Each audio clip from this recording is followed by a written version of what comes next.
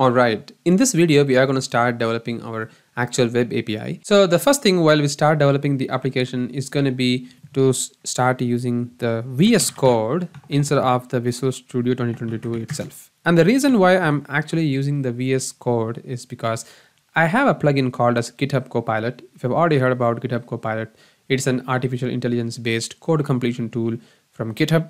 And it is quite interesting because it does a lot of magics for us while we start developing the application. And I have already installed it. I have already signed up for the preview of the GitHub Copilot. That's the reason I already have the access to GitHub Copilot. And I will show you the awesomeness of GitHub Copilot while we start developing the code.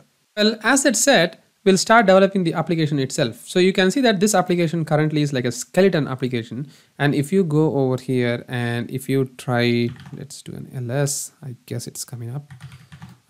Let me just do a .NET run.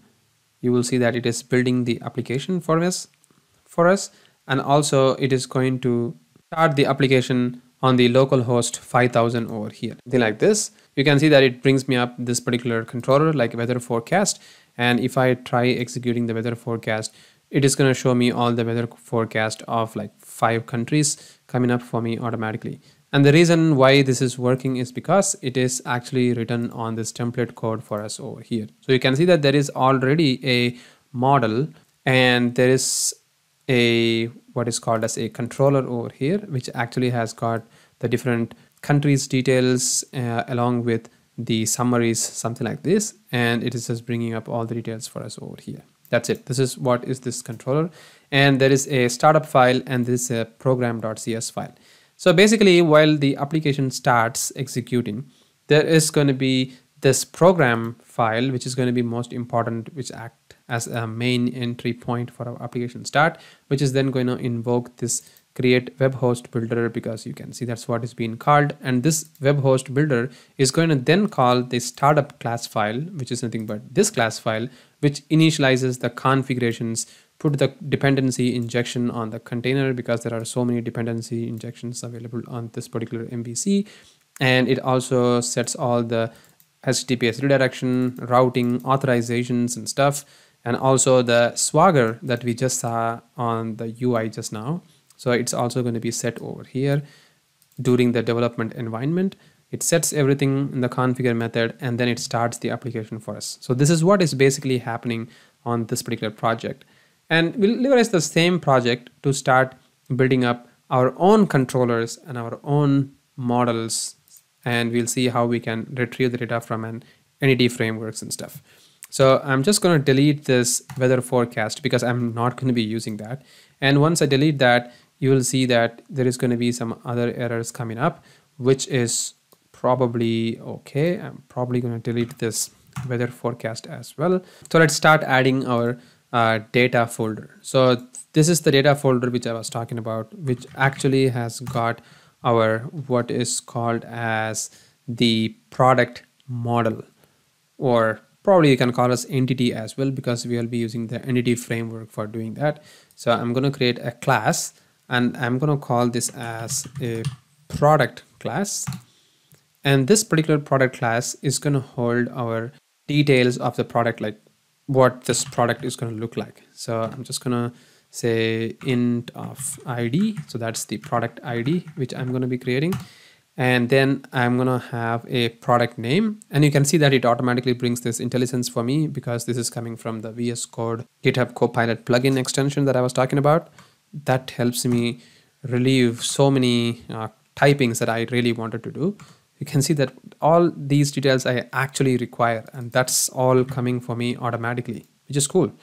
And then I also need what is called as a product type probably, so which is not coming for me, which is okay. So I'm gonna say a product type, and this is going to be basically an enum type, which I'm going to be creating. So let me go ahead and create that enum type. So you'll see that it automatically brings that enum as well, but I'm going to create something like a CPU and I wanted to create like a monitor, peripherals and external, something like these details. And these are the product enum type that I wanted to create. That's it. So this is my first data, which is going to hold So this is how my data structure is going to look like for that particular product. And once I have this, I then need to create the product DbContext, and which I need to do using another class file. So I'm going to create a new class. I'm going to call this as product DbContext. And this particular product DbContext is going to be inheriting from what is called as an DbContext. And this DbContext is going to be coming from the entity framework. So I need to have what is called as an entity framework right now, which I don't really have.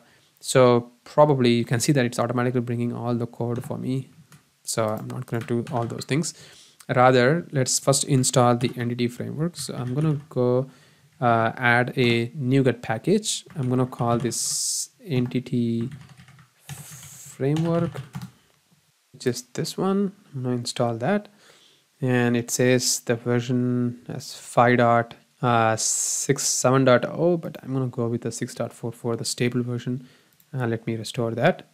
And I also am going to use the SQLite database of entity framework. So core.sqlite, like that. Just install that as well, stable version. Restore that. Once I have all these things, if I go to my product API, you will see that I have my SQL Server and the SQLite and the entity framework, which is cool.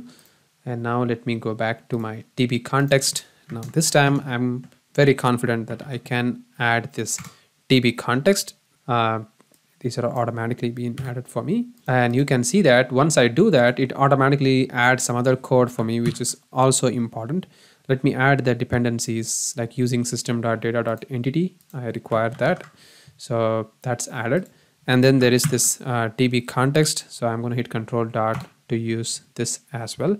There is this error happening at the moment. Let me check. It says that the DbContext is an ambiguous reference between the system.data.entity.dbcontext and the entity framework core.dbcontext. I guess this reason is this is the problem. Let me just try deleting this one over here, and the issues are gone, which is good. So this is the setup for the DbContext, I guess. And once this is done, we can then start writing our code to write some of the seeding data, because we need to insert the data like an initial data while we start creating or accessing the API. So I'm going to call what is called as an seed data. This is the class which I'm going to be creating. And this particular seed data class is going to be probably a static class. So I'm going to write something like an extension over here. So it's going to be like an extension class, and I'm going to write in extension method something like public static void seed. And this seed data is going to be calling the product DbContext. I'm probably going to make this as product DbContext. So this is the one. And over here, I'm just going to write something like an if condition. So if, and you can see that it automatically writes all the code for me over here. Like if the context is not equal to the products of any, so this is going to be using the system.link, then probably just add the new product for me. So it's adding something which I really require, but not exactly the same code that I really require. So probably I'm just going to copy paste some of the code that I have already written, which is going to be not these codes. So you can see that it has some details like the name, description, price, and product type. And we are not going to add the component in this particular series because I don't want to overcomplicate the code. So I'm going to get rid of the components. So let me get rid of the components again. And I'm also going to get rid of the components from here. So that's our code. And once we have all the details of the product, I can then start doing something like adding the product in the product DbContext, which is going to be the context.products.add range of the products. And then I also need to do a save changes. So everything is automatically coming for me once again, which is great. Cool. and I'm going to add the system.collections.generic, and that's my seed method. So this is the seed method which is going to be called during our startup class file in the configure method. I'm then going to probably format my document, which is going to look a bit more cleaner, which is cool. That's it. That's about our seed data method. In our next video, we will start writing a database and also call this seed data method so that we have our data layer ready, which is going to be our model side of things ready. And our next, following that, we'll start creating the controller layer or probably the API layer, which is going to be accessing the data that we have created.